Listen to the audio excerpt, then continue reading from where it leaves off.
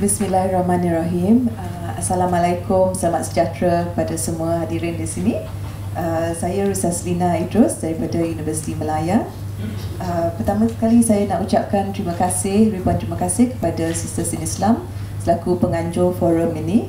Memang saya ucapkan terima kasih kerana Sisters Islam terus untuk meneraju mengenai isu perkahwinan kanak-kanak dan mengenai hak kanak-kanak.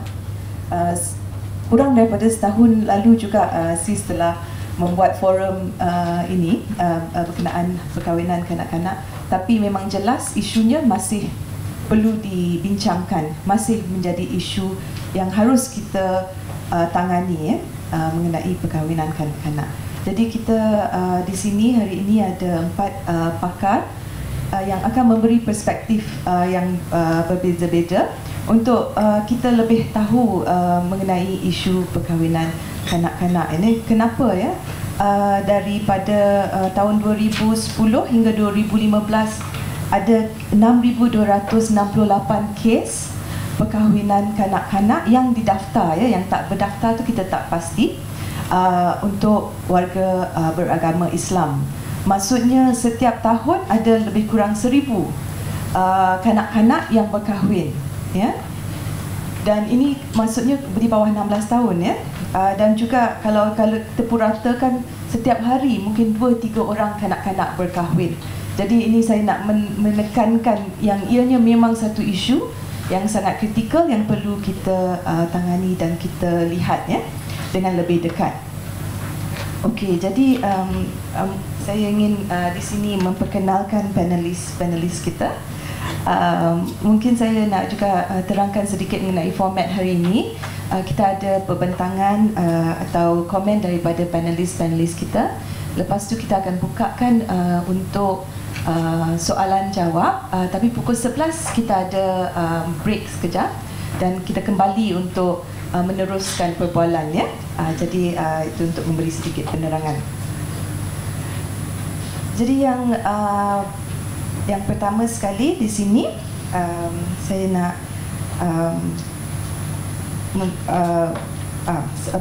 panelis yang di sebelah saya, Dr. Nur Rafia. Dr. Nur Rafia berasal dari Indonesia. Beliau adalah seorang pensyarah di Perguruan Tinggi Ilmu Al-Quran di Jakarta, seorang graduan PhD dari Ankara University dalam ilmu tafsir ya. Di sini Dr. Nur akan berkongsi pengalaman dari Indonesia dan juga mengenai melihat perkahwinan kanak-kanak ini dari segi ilmu Al-Quran ya.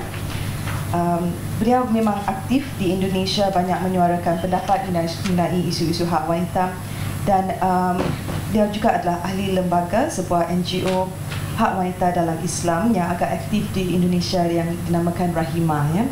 Jadi terima kasih Dr. Nur di sini. Ahli panel kita yang kedua di sini, Encik Nizam Bashir bin Abdul Karim Bashir. Beliau merupakan seorang peguam Sivil dan Syariah yang berkelulusan dari Bond University Australia dan juga Universiti Islam Antarabangsa di Malaysia. Encik Nizam memang aktif sebagai jurucakap mengenai isu-isu hak asasi dan undang-undang syariah. Dan beliau juga sangat aktif dalam penulisan, banyak menulis dalam akhbar-akhbar tempatan dan telah menghasilkan sebuah buku berjudul Breaking the Silence: Voices of the Moderation. One article in the book. Tapi memang Encik Nizam memang seorang pakar yang banyak kita merujuk mengenai isu-isu syariah ya di sini. Jadi kita juga berbesar hati adanya Encik Nizam di sini. Ahli panel kita yang ketiga, Dr. Yang berhormat Dr. Siti Maria Mahmud. Beliau berkelulusan sebagai doktor perubatan daripada Universiti Cairo, berasal dari Kedah dan pernah menjadi pensyarah di Fakulti Perubatan UKM ya daripada 1984 hingga 1997. Dan kini Dr. Siti Maria merupakan Ketua Angkatan Wanita Parti Amanah.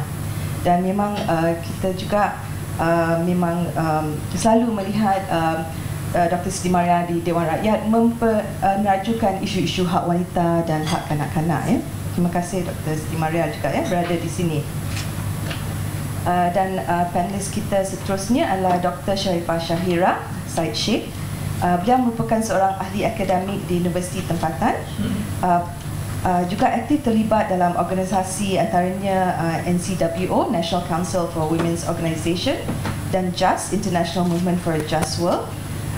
Beliau juga telah banyak menghasilkan penerbitan di dalam jurnal-jurnal dan buku, dalam bentuk buku mengenai hak wanita. Selain dari itu juga, beliau telah menjalankan kajian mengenai isu-isu hak asasi manusia, kanak-kanak dan juga pekerja asing di Malaysia. Selamat datang juga kepada Dr. Syahira. Okey, jadi di sini kita akan mula dengan presentasi kita yang pertama ya. Kita menjemput Encik Nizam Bashir.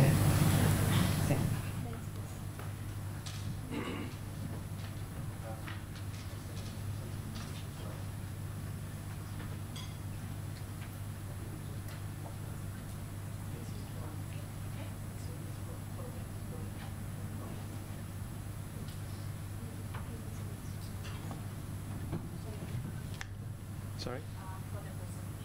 The PowerPoint?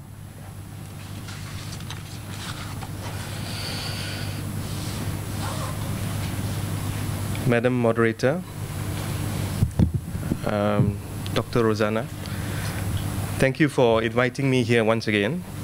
The last time I was here, it was almost about 5 years ago.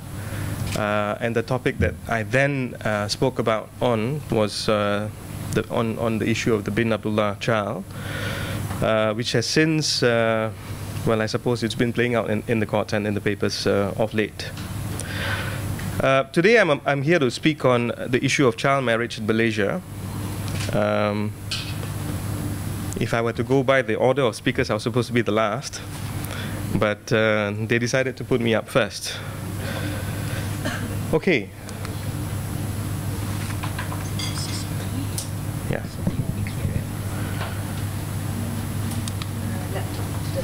To the laptop, okay. Right, okay. Let's firstly look at the legal framework that we have in Malaysia on the question of child marriages. The legislations that we have in Malaysia essentially permits child marriages to take place. Now, we have the Law Reform, Marriage and Divorce Act, 1976.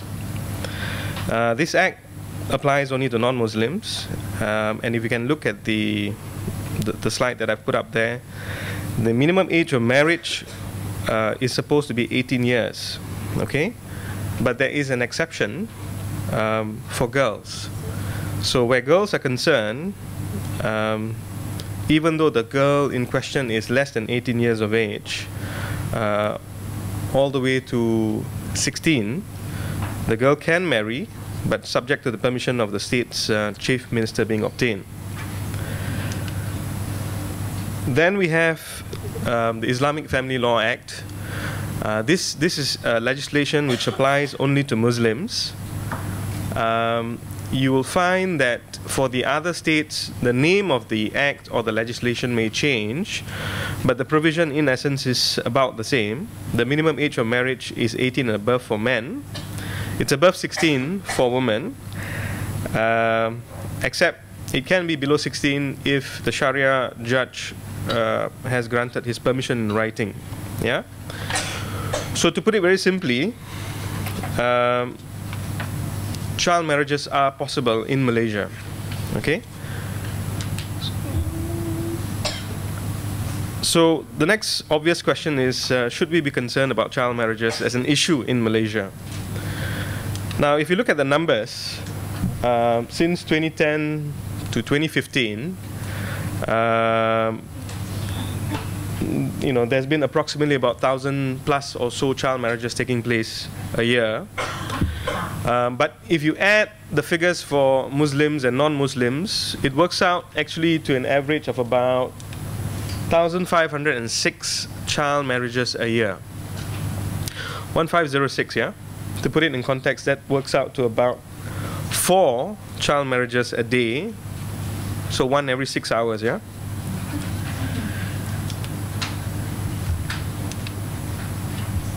But those are numbers, so what? Is there any real or lasting damage that early marriage causes to girls? Well, the answer to that is yes. There's overwhelming evidence around the world that child marriage has devastating consequences for girls. Okay? Married girls are likely to leave school, likely to stay in poverty, more likely to be victims of domestic violence. There's, of course, with marriages taking place, there's going to be early pregnancy, there's serious health risks. So those are all the issues that arises,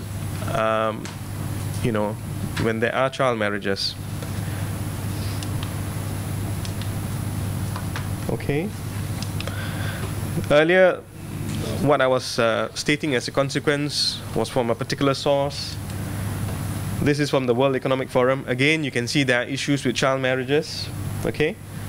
They leave education early, suffer domestic violence, contract HIV/AIDS, complications during pregnancy and childbirth. All right. So this is another source. It's always good when you can find something from Harvard. Low education attainment, poor health outcomes for offspring. Yeah. So to put it very simply, if you were to just look up for yourselves, even on Google, you'll find there's all these various reports highlighting the consequences that girls suffer when it is, when they undergo child marriage. And the only reason why I'm focusing on girls really is if you look at the laws in question, it's where males or boys are concerned, marriage is only legal if it's 18 years and above. The reverse is true where girls are concerned. It's below 18. So, having seen or having shown that there are consequences for child marriages, the next obvious question is, what can we do to eradicate child marriage? Okay? The problem, of course, is girls are not empowered, so you should empower girls. So girls need to understand their own rights. Because before we talk about what the law can do for you, you must, I suppose, work with the people who are undergoing the issues in question, which is the girls themselves. They must understand and appreciate that they have certain rights. Okay? There have been two recent legislations which have come out since. One is the Child Act in 2001, and the other one is the Sexual Offences Against Children Bill or Act 2017. So, to some extent, I think, the provisions grant additional rights to women or girls. We haven't quite tested the extent to which those provisions can stand up in the face of the provisions enabling child marriage to take place. But I think it's certainly interesting because now you have essentially two separate legislations facing off one another, and it remains to be seen as to which will prevail. But the point that I'm trying to make here is there are these sections, there are these provisions that girls can rely upon, that they need to be aware about. Supposing if they are being encouraged to take up child marriage, there are all these provisions. Emotional injury, sexual abuse, proper supervision, these are all provisions within the Child Act. And frankly, there's more than just these provisions in the Child Act. Same thing with Sexual Offences Against Children. What I found most interesting in the Sexual Offences Against Children Bill or Act 2017, a child is defined as anyone below 18. Now, if you look at the earlier two legislations that I talked about, which is Law Reform Marriage Divorce Act, Islamic Family Law Act, marriage can take place with a child, and essentially the legal age for marriage is either 16 or even below 16. But here you have provisions which says, doesn't matter, as long as you are below 18, you can seek recourse to these provisions in the Sexual Offences Against Children Bill or Act. Okay, so these are rights that girls can resort to. Yeah, so if they're being forced or coerced into a child marriage, these provisions are things that they can avail themselves of to say that they shouldn't be subjected to this. And if there is any uncertainty whether child marriage is not a form of coercion, if you accept that a child is a child, they can't consent to marriage. Yeah? And consent is fundamental to a marriage contract. Okay? And for girls to understand their rights, we should come up with programs. An event like this is such a program. Okay? And essentially allow girls to also have the ability to connect with their peers and support each other, as well as having access to formal support services. Okay? So what else can we do to eradicate child marriage? There's also the problem of girls being pressured to marry young. It normally comes from families and communities, cultural attitudes. Okay? Solution is to work together to address these deep-rooted values and traditions by engaging families, communities. Yeah. So earlier we were focusing on girls. Now we are moving beyond girls to families and communities. Okay.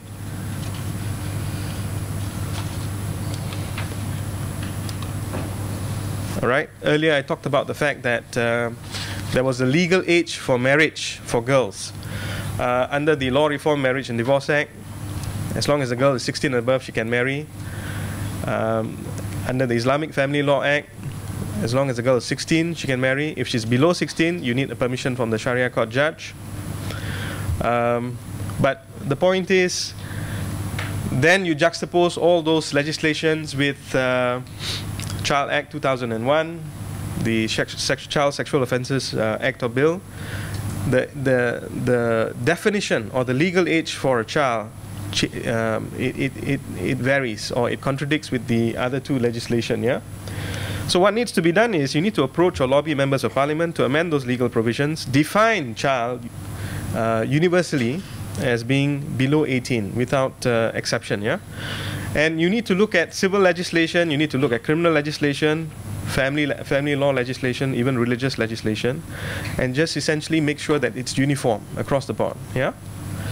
So if you look at the Penal Code, for example, there's a provision, Section 375G. If there's sexual intercourse between a man and a girl who is under the age of 16, it's a crime. Okay? But then you have provisions enabling child marriage to take place. So, you know, and what you have found over the years essentially is, you know, you have individuals essentially committing the crime, but then looking for a way out by marrying the girls in question. Okay, so that's not quite appropriate. And you have also other legislations essentially which set the legal age differently. So a child can't smoke, can't drink, can't vote, but can marry. So that's a bit odd. So the things that we need to do perhaps is also look at criminalizing child marriage. Okay, it's not just about changing the legal age. I think we need to take one step more and say that, you know, child marriages is a crime. What else can be done? Vis-a-vis the problem of lack of political will, lack of means of advocacy, one way is to challenge the provisions of those two acts by way of a court action. Okay. How this has been done over the years, I think maybe in the last 10 years in particular, to argue and say that the provisions are unconstitutional as it conflicts with fundamental liberties. If you look at the Constitution, Part 2 of the Federal Constitution guarantees certain rights to citizens or persons. There's Article 5, which is right to life. Included or subsumed within the right to life is right to health, including reproductive health, right to dignity, right to privacy. Okay. The only problem with Article 5 is it's essentially subject to an exception that, you know, you can encroach upon the right to health, you can encroach upon the right to dignity if you do it in accordance with law. So it's a bit strange how the jurisprudence is on that at the moment. But I still think it's still important to talk about Article 5. There is Article 8, right to equality. All persons are equal before the law. Any deprivation of family support, forcing a child into early marriage, based only on the reason that she is a girl, is direct discrimination against the girl child. Yeah. If you look at those two legislations just now, Law Reform Marriage Divorce Act Islamic Family Law Act, a male, essentially, or a boy, is not permitted to marry if he's below 18, but a girl can. Okay, so that's direct discrimination, yeah? Part of the problem with Article 8 is it doesn't invalidate provisions regulating personal law. So there may be some issues vis-a-vis the Islamic family law provisions. But there's also right to association. Article 10, freedom to marry and remain in marriage is an association held as falling within the scope of this right. Quite interestingly is, there's numerous orders made by the Sharia courts in Malaysia, this notion of nushuz, yeah? So in other words, if a wife leaves the matrimonial home, the husband can or can file an action essentially seeking an order from court saying that the wife must come back to the family home, return to the association of the husband. Some cases in some other countries have talked about the fact that such an order is not quite valid, yeah? Not quite tested here though, okay? There's Article 11, arguably provisions within the Islamic Family Law Act is within the scope of Article 11, okay? But the point to note is, even though authorities may opt to raise Article 11 and say that that's a right of the religious communities to regulate their community, Article 11 rights does not authorize any act contrary to any general law relating to public order, public health, or morality. Yeah. And if you look at Section 31 of the Child Act, ill treatment, neglect, abandonment, or exposure of children, these are rights that girls have. Okay. Right to education. When a girl is subjected to child marriage, more often than not, what happens is they are, I suppose, compelled to leave school to deal with the if she's, I suppose, having a child, to raise the child, etc. So under Article 12, she has the right to education.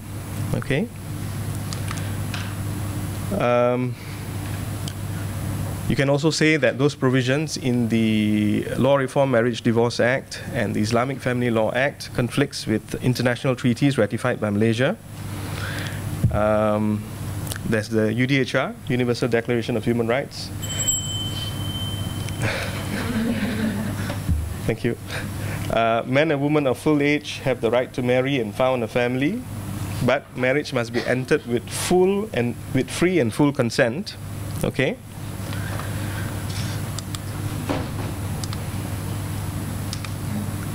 Child Rights Convention, there's all these rights under the CRC. The CRC is actually the basis by which the Child Act 2001 was drawn up. There's all these rights, yeah? Convention on the Elimination of All Forms of Discrimination Against Women, Article 16 sub 1. Same right to enter into marriage, same right to choose a spouse, and marriage only with the free and full consent. And this is, I think, quite vital, the fact that there must be full consent to a marriage, and a child cannot consent to a marriage. Yeah? And 16.2 in particular, the betrothal and the marriage of a child shall have no legal effect. Malaysia is a party to CEDAW as well. Yeah? There were initial reservations to Article 16 sub 1 and 16 sub 2. Both were withdrawn on various dates. Now, asserting those rights are not quite far-fetched. It has been upheld in Tanzania, and if we have to look as far as Tanzania to start looking for cases upholding children's rights, I think it's problematic in the sense that we are not doing this first and foremost, yeah?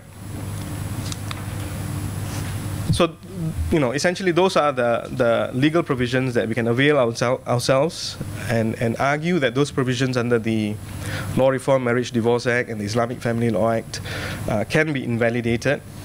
But beyond legal challenges, the reality is sometimes child marriages also take place outside of the law. So we need to work with religious and traditional leaders to raise awareness of the law, harmful impact of child marriage, and and the alternatives that there are for girls. So they need to ask for proof of age before wedding and report child marriage cases to the relevant authorities. child marriages happens in rural areas. If you look at the pamphlet that's been given to you, the highest incidence of child marriage takes place in Kelantan and I think Sabah. Okay, so the tendency is for these marriages to take place in rural areas. So you need to create and strengthen child protection systems, support legal aid systems and services. The other issue is there is differing interpretations and traditions vis-a-vis child marriage, and I think we need to talk about those traditions or those interpretations which affirms the rights of children, okay, so that at the end of the day, that the approach isn't to be promoting child marriage, yeah.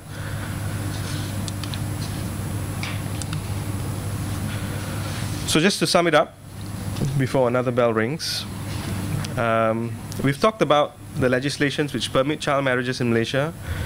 We've talked about the various problems which enable child marriages to take place. I've pointed out, I think, hopefully, some of the steps which allows us to eradicate child marriages. So I'll just end by quoting this from this particular case. From the case of Sushila Gothala, the social evil of child marriage can only be eradicated if people revolt against the custom. Hopefully, whatever that I've said today lays the seed of that revolt, and at the very least, the seed of that revulsion against child marriage. I'll just end with one particular incident that happened recently. I don't know whether you remember 1 or 2 days ago, there was the sentencing, that was carried out for the father who, committed incest against his daughter. And it's such a shocking incident in terms of the number of, offenses that this girl has been subjected to. If you do not feel the same sense of revulsion, just read the newspaper article relating to that incident. If you don't come away changed, I think it's one of the best ways. I think if you're talking about advocacy, just look at that. Okay, thank you.